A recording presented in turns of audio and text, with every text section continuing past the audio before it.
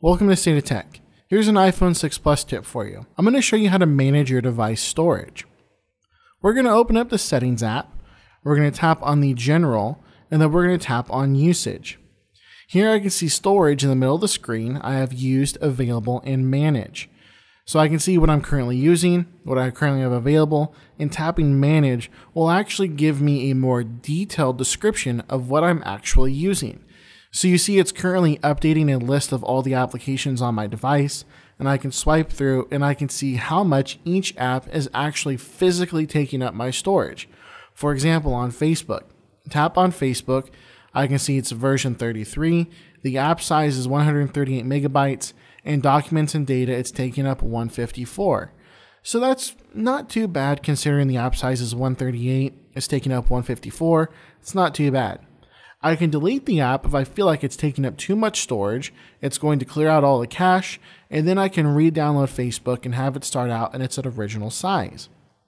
But I can also come in here and I have, say, photos and camera, I have my photo library, and I have photo stream. So it's breaking down each individual aspect. And again, with any application, I can delete the app, tap on it, and you see audio. The actual app size is 74.4, but documents and data, 1.3. But this is a music app and I've synced some music to my device, so that's not too worrisome for me. But if I needed to clear out some room, I'm going to get back almost 1.3 gigabytes worth of storage on my device just by deleting this app. And so you can do that with anything. Here we come into messages. I have saved messages. You see 990 megabytes. Not too bad. Almost 1 gig of saved messages.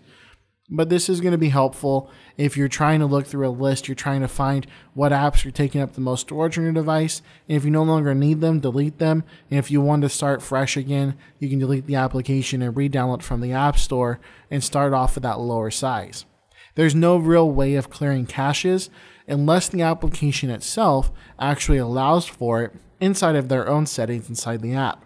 Just in these menus, all I can do is actually delete the application and then re-download it if I want to clear out some storage, and that's how you're going to manage your device storage.